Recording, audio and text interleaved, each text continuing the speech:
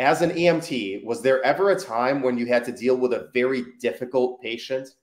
As I worked more and more in the ER, if I took more time and I didn't seem like I was rushing, or if I slowed down the way I was talking, putting things in layman's term and explaining it to the patient or their family members, I found that interactions would go a lot smoother. I really liked that he turned a negative into a positive. I mean, overall, I think you brought it home. You did a good job. In the beginning, I was kind of like, oh man, this is going to be rough. Helping others is a calling. It's not a job. 3, 2, 1, snap.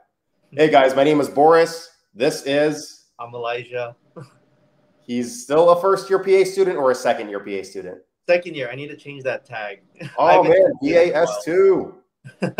All right, guys, ignore the PA-S1. He's made it to PA-S2, so he's like a real G now. A little bit of experience now. So those of you that have followed the channel for a little while, you've seen Elijah on and off the channel a bunch of times. He's a current student at Rutgers, second-year PA student now, so he's killing it. Kind of a fellow like low GPA to PA story, just like me. And so what we thought would be fun now that it's interview season is we are going to do kind of a mini mock interview with myself and with Elijah.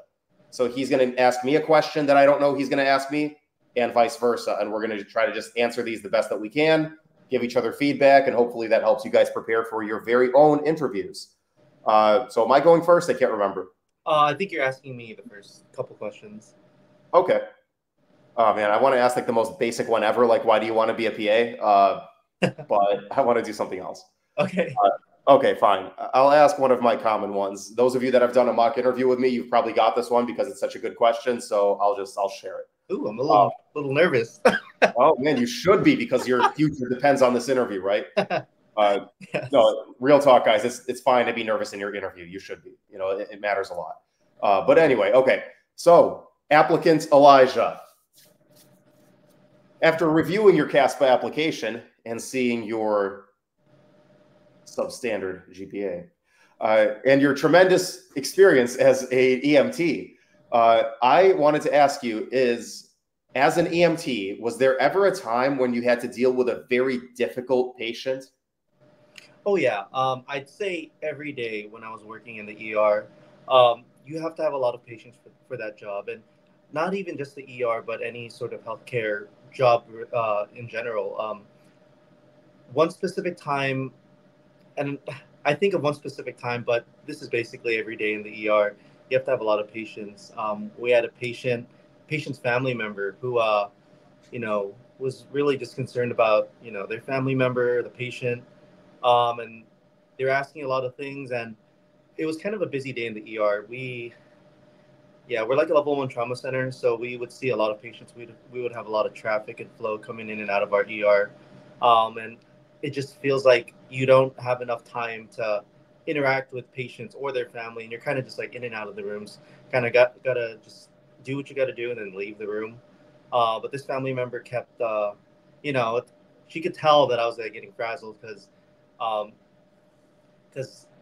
I'm obviously like looking like I'm rushing, but that's kind of like my normal workflow. So She was kind of like, I don't want to say pestering, but she was just concerned, just overly concerned for, her family member that was in the ER with us.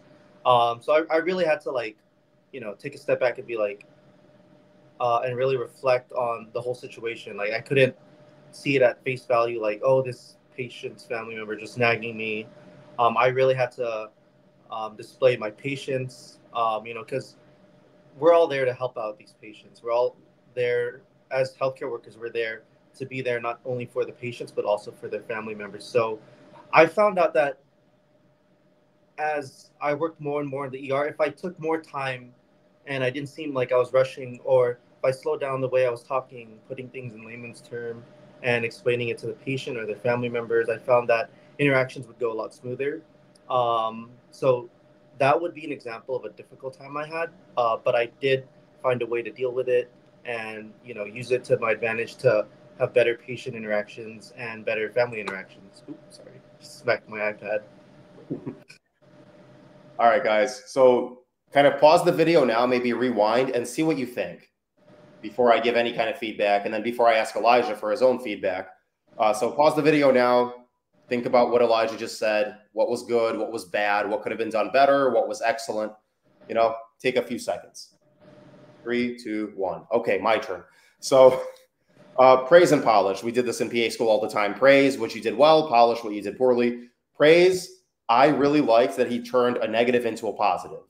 That's kind of the whole object of this question is like, are you going to be negative? Are you going to be like kind of blaming the patient or blaming the professor or blaming whomever for your poor performance or your poor experience? Or are you going to take all the responsibility upon yourself and turn it into a positive? So he very, very much did that. He's like, yeah, this patient's family member was kind of pestering. She was kind of making my life, my job difficult. But I found that if I slow down and explain things to them and make them more comfortable, that things go smoother, which is exactly what anybody would want, right? In that situation. So I think Elijah did that fantastically well. Thank you. Well, it took a while to get to that point. It was a lot of kind of beating around the bush, which I think he was doing to think of an answer. Yes, yes. I do that. It's my technique, but it's better than sitting there silently, though. Yeah. You know, so it's better than just like sitting there awkwardly or freezing. He just kind of like chatted and talked, and he was pleasant, and then he came up with an answer. Yeah, I'm a chatterbox. So it works. You went in circles a few times, and you said patience and patience a bunch of times, and it was getting confusing. And I was like, trying to wrap it up. Lost a little bit. But overall, like 8 out of 10, 9 out of 10 answer because it was so positive. It came to a good place.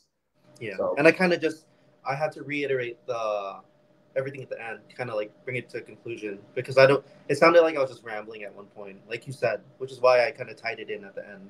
And I said, yep. And that's, that is the kind of interaction that I had in the ER and how I overcame it.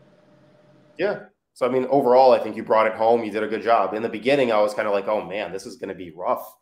And then it turned into a really good answer. So, cool. I start off slow. Okay. Hey, I mean, we've all been there. So no, that was overall, it turned out to be a good answer, I think. Thank you. All right, here we go. I haven't interviewed for anything in like a very long time, so I can't wait for this. Oh, it's my turn to ask you something. Yeah, why not? Okay. Mr. Boris Temkin from however many years ago. Yes, sir. From a long time ago. So we've reviewed your application. You look like a solid applicant. There are a couple things that come to mind. Considering your background and your low GPA in the past, obviously you've overcame it. How do you feel like your post-bac and your past experiences will help you succeed in PA school? I think that's a really good question. And I feel like if I was in your shoes, I'd be equally concerned about my 2.9 GPA in college. And it's probably a pretty common thing you hear, but I got to be honest with you. I didn't really take college seriously. I knew I was kind of pre-med, like every other biology major, right? Everyone's freaking pre-med, right? But so I didn't really take it seriously. I knew that I wanted to just get the gist. And if I felt like I got the gist and I could probably pass the exam with a C or a B, then, that's all you need, right? And then, of course, I discovered how competitive PA school was once I decided I wanted to be one. And I realized the gist is not enough. You need everything. You need to know every single thing at the very least, because communication barriers will always push that 100% down to a 90%. So I realized that I needed to work much harder and be much more motivated as a student. And I only figured that out in post-bac. So the higher standards for myself and for what I can do and accomplish definitely came from the military, from the Navy. There was some dramatic failures, particularly a Pentagon ceremony. I was one of the leaders of the United States Navy Ceremonial Guard, where I organized where people went and how many people and what uniforms they brought. So I sent this whole platoon of sailors in with practice uniforms when they should have had their ceremonial uniforms. So this entire international ceremony at the Pentagon did not involve the U.S. Navy that one day because of my screw up. And I got reamed out mercilessly for it. And since that day, my attention to detail has been on point with everything I do. So that's kind of when everything turned around. It was that one very dramatic point in my life. And then once I finally got to post-bac, I realized this was now or never. You're going to learn how to study. You're going to learn how to get good grades, or you're not. And so I did everything I could. I watched every YouTube video out there on study skills. I typed in how I learned everything in med school and PA school and just watched all those videos. Tried everything. Got mild carpal tunnel from writing everything by hand. Figured out that wasn't going to work. But I tried everything over and over again and finally got the study strategies to work. And you saw the results kind of speak for themselves. So I have more study skills now. I have more confidence in myself now. But I think the most important thing is my attention to detail, the seriousness with which I take every task, and also my adaptability, because I realize PA school is going to be tremendously difficult. What I've done in the past won't work maybe, and I'm ready to adapt and try new things and do everything it takes to work and to make it happen. Sounds good. Thank you. Thank you. So we'll give the viewers time to pause the video and just reflect on what you said. So what was it? Take a few seconds, guys. Soak it in. 1, 2, 3, and there it is. What would you call it? Polish and praise? Praise and polish. Praise and polish, polish and praise, yeah. Constructive criticism, got it. What I really liked about your answer was that you answered basically everything I asked for. You gave like adequate evidence to back it up. I love how like you take what's the word I'm looking for? Accountability for, you know, your past and your low GPA and your failures even in the military, and how you were able to turn those into positives. That's kind of like what we talked about in my answer as well, right? And you did it the same way here, is you took negatives and turned it into a positive, which will propel you through PA school. And you kind of you seem confident in yourself, and like the way you answered, I feel like no one would disagree with you that you've been through a lot just by looking at your application and the authority you have in your voice. I think is really what stood out to me. Polish, I don't know. I mean, I guess it was a little storytelling, but I personally, for me as an interviewer, I like that. I like more details. I don't know the time constraints of an interview, the normal interview, but I do like it. But I feel like you would say that about yourself if you were to rewatch that, Boris, that you were kind of getting into, I guess, too much detail, where you could have like layman's termed a little bit more on the military side. But I feel like those details are necessary for you to tell that story. So, I mean, that's really all I have to say about it. But I really love your answer. You think it was a little long-winded? A little bit, but I did ask a long-winded question. I asked like a multi-tiered question. So you have to kind of answer it like respectively. Gotcha. Yeah, that could have probably been a little quicker, a little more to the point. I thought you were going to say, because I almost swore, I said freaking. I was about to say. Okay, I did notice that, but because my personality as an interviewer, so you kind of have to gauge who your interviewers are, if like that's something they'll, you know, jive with. I mean, I think I teared up a little in mine. I don't know. It just depends on who's interviewing you. Okay.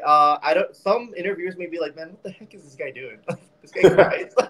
Right. But well, I guess it resonated. I don't know. Actually, you guys heard it here first. I interviewed the program director of Elijah's program, actually, Dr. Pelfreeman. Yes. And that was last week. I'm going to edit the video. I'm going to post it probably in the next few weeks.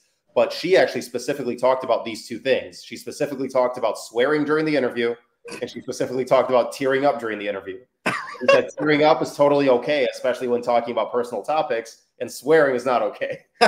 Okay, got it. That's why they let it slide. Yeah, no, it's a good thing when you're talking about personal topics. It shows you're human. Swearing during the interview is not okay. So imagine they have those check boxes like on their forms, like swearing yes, no, or crying yes, no. I don't think they have. Cried. I really don't think they have any of that. Is it real? No.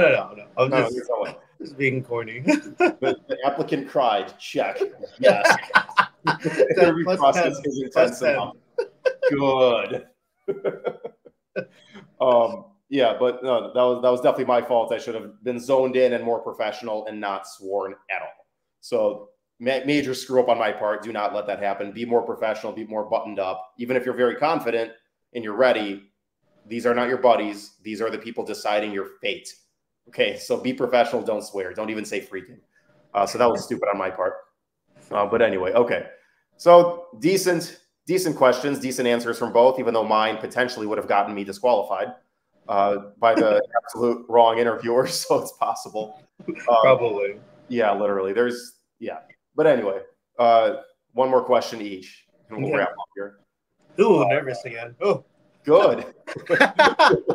Don't I cry. haven't interviewed in so long. Yeah, right. Give me a break. Like I should probably be more professional.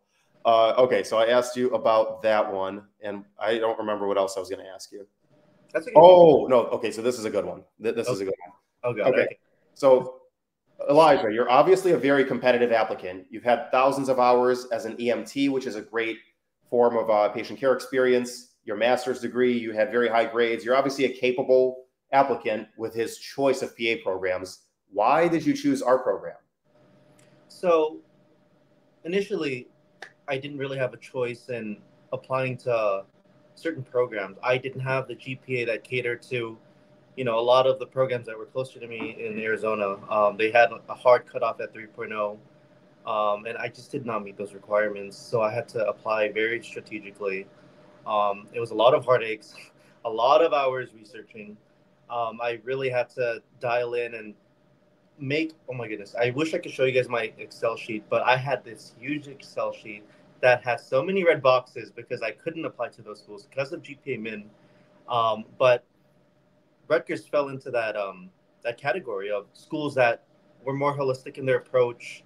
So those were kind of the schools I was going for, ones that would look past my undergrad GPA and would look at me with regards to my PCE, my volunteering, my post-bac, and my upward trend.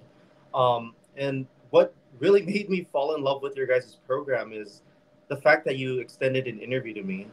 No other program gave me an interview. I technically didn't have a number one because I didn't have a choice in where to apply. I really applied to who would take me.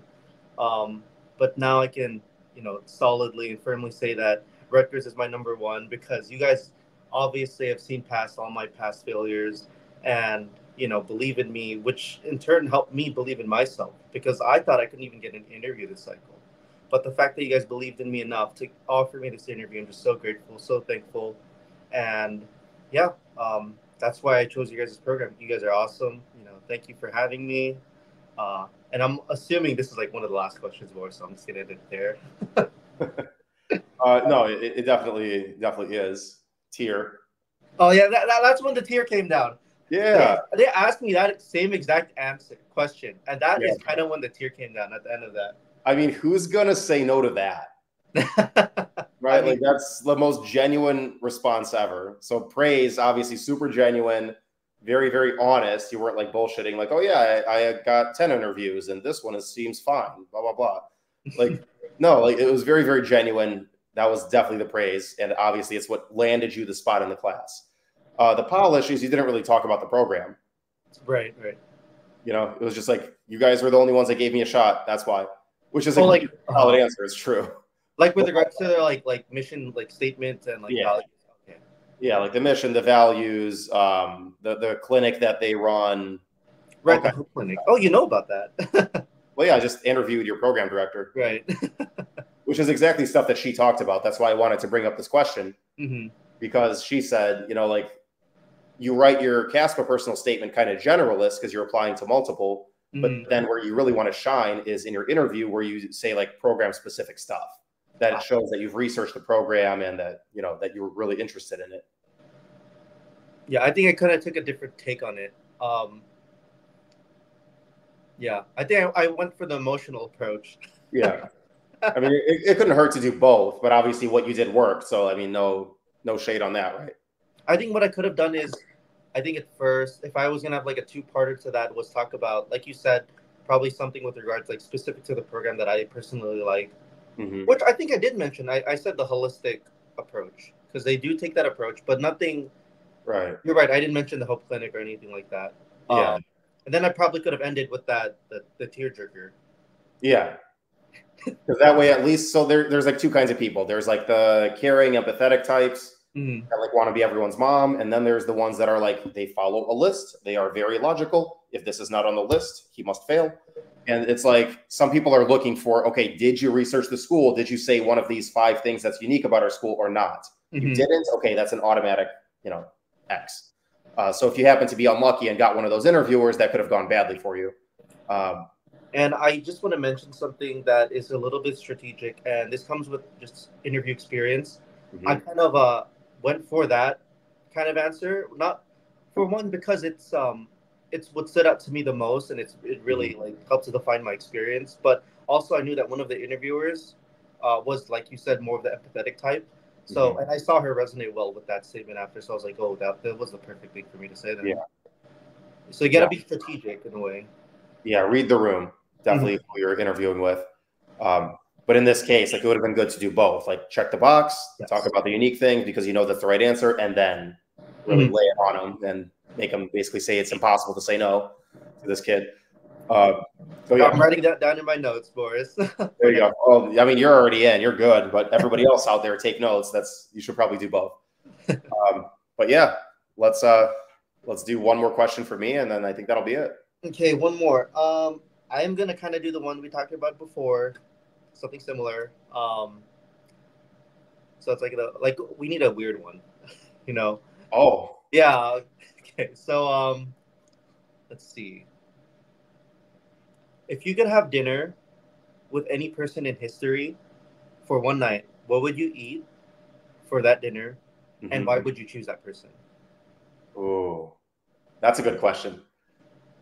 And that's such a tough one, especially for someone who reads and likes movies and stuff, because there's so many different actors and different like historical figures. So that's a really tough question to answer because there's so many. But I think if I had to pick one, just probably recently, because I recently finished his biography, it would be Steve Jobs. And actually, another thing that makes this question hard is if you know anything about Steve Jobs, he has very particular diet habits. He was a fruitarian, so he ate nothing but like apples and oranges for a number of years. And he was like strictly vegan. So I'm not really sure what we'd have for dinner. I got to be honest with you. I would probably order something vegan just to be like respectful to him.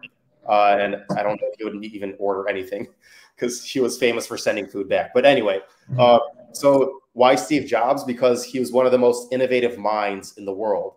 And he's kind of this like Jekyll and Hyde character where he's very, very brash and he really angered a lot of people. But at the same time, he was so brilliant and collaborated with enough people to build like the most iconic brand, the first $1 trillion company.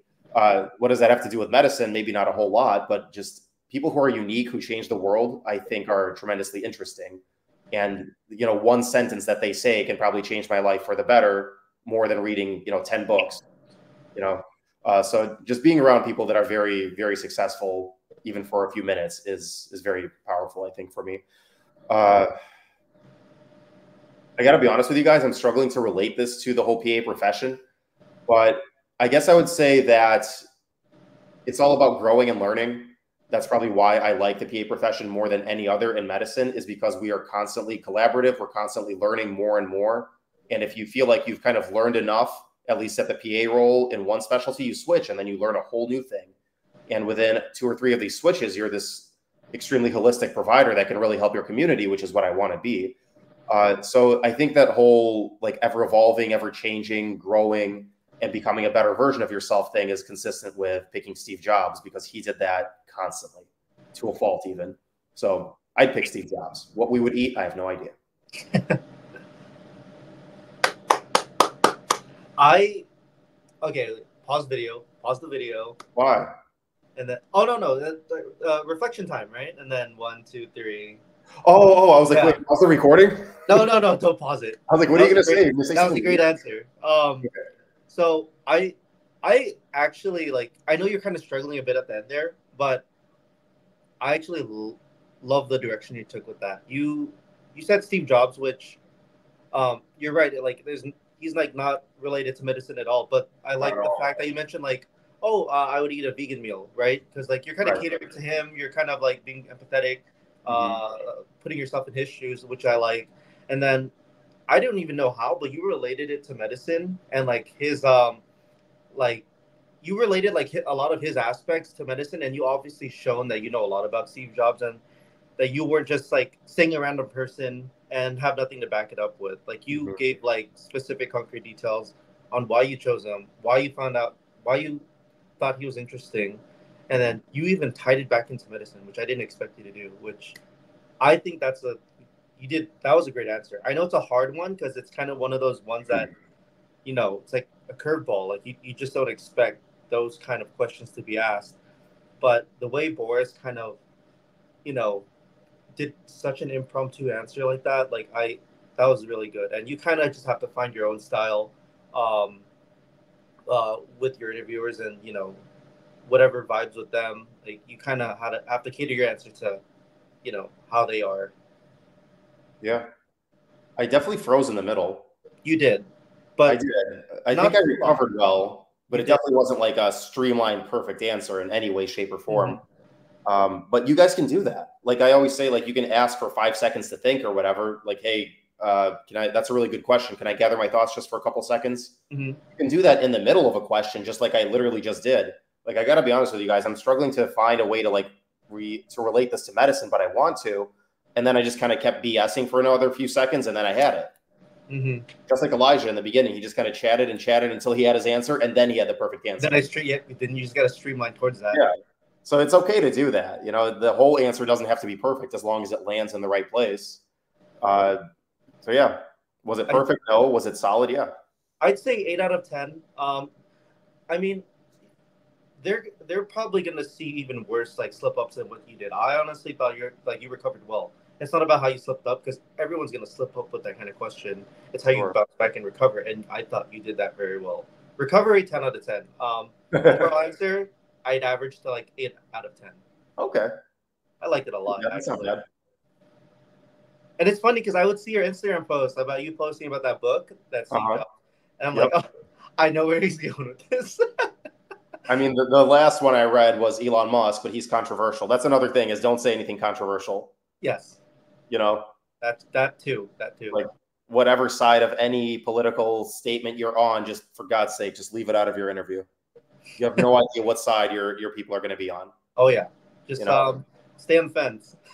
Yeah, stay on the fence. Don't don't hop off at all. Like nothing political whatsoever. Just a little bit of brainstorming things because those answers do tend to trip people, or those kind of questions do tend to trip people up. Me and Boris were kind of discussing it earlier. Another example one would be, what is your favorite color and why? That's very short and sweet. Another one I think I asked Boris earlier was, if you could bring 3 things to an island, what would it be and why? Things like that. So just be prepared because you never know who your interviewers are and if they're going to ask some sort of like left field question like that. So. Well, and what might make people nervous is how do you prepare for something like that? You don't. It shows that you have to be good with words on the spot and that you know how to talk. You can practice that. Mm-hmm. You can literally practice that. It's like warming up socially or whatever. You can totally do that. Mm-hmm. And I hate to like keep giving you guys homework, but literally the thing that's going to set you apart from every other interviewer is how much you practice and how much you prepare. So what you could do is get a bunch of like pre-PA questions. There's thousands of them online. And answer those. But what else you could do for these really random ones and just to be more kind of calibrated socially is literally, I'm looking out the window right now, pick 4 things and just talk for 1 minute about each one of them. Just whatever comes to mind. Whatever comes to mind. It doesn't matter. If it's going to be something weird, make sure you're alone. But just whatever comes to mind, just practice free-forming. Like I see leaves.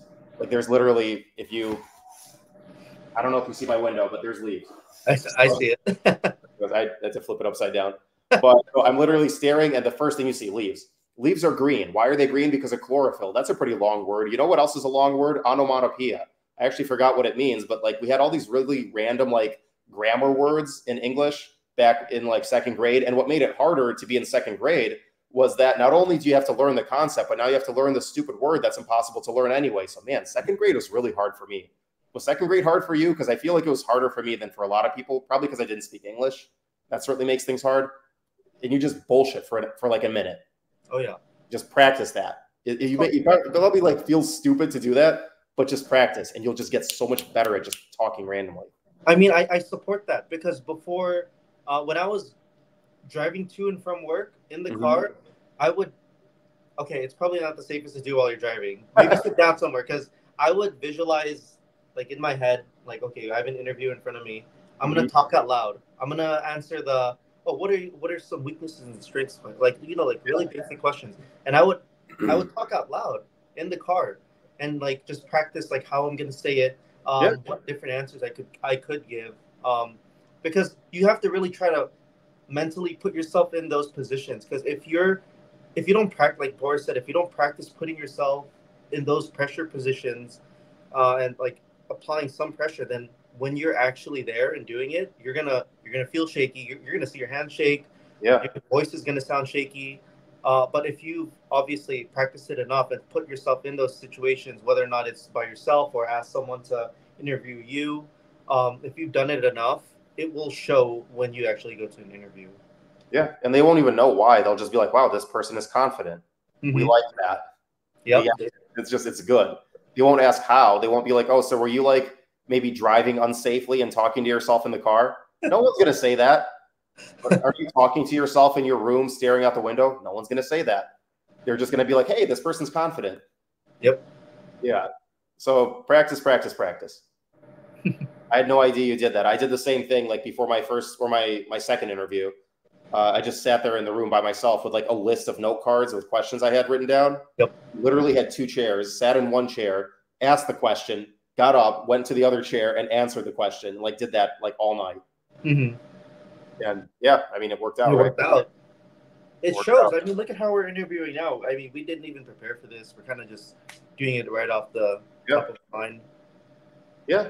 I mean, it probably helps that, like, one, you're in PA school, so you have, like, a tremendous amount of social interaction, and you're doing mock, like, patient scenarios and all that stuff. And I'm actually interacting with patients in a freaking YouTuber. Like, so it's kind of unfair for us. Like, we have a lot of experience doing this stuff on the spot. But, you know, that doesn't mean you out there can't also practice or can't also go be, like, super social before your interviewer and just be, like, less nervous. Because the worst thing you can do is sit there in your room by yourself and just listen to stuff and passively absorb stuff. Yeah. The worst thing you can do is watch this video and do nothing else. The best thing you can do is watch this video and go practice the stuff that we're talking about. And then, you know, your interview is going to go much better. I completely agree with that. Yeah. So yeah, there you have it. There's 4, like 8 out of 10 answers. Average. On average. I'd say average.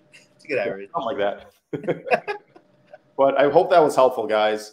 Like I said, definitely look out for Dr. Palfreman's interview dropping sometime soon. That's going to be tremendously beneficial for you guys. 2.5 hours. This very like important program director of one of the top 10 PA schools in the country sat down and answered questions for you guys. So definitely don't miss that one. You got any questions for me or Elijah? Post them below or just email one of us. And yeah, we'll see you next time. See you guys. Thank you. Stop the recording here. Oh, sorry. Elijah was signing off. Oh, bye. End recording.